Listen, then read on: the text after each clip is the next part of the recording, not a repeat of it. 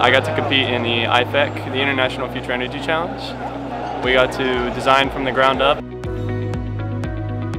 So we're designing high power density and high power efficiency bidirectional DC-DC power converter that should be used for storage uses. This is a great competition for undergrads. You need to meet a lot of people, like a lot of industry exhibits.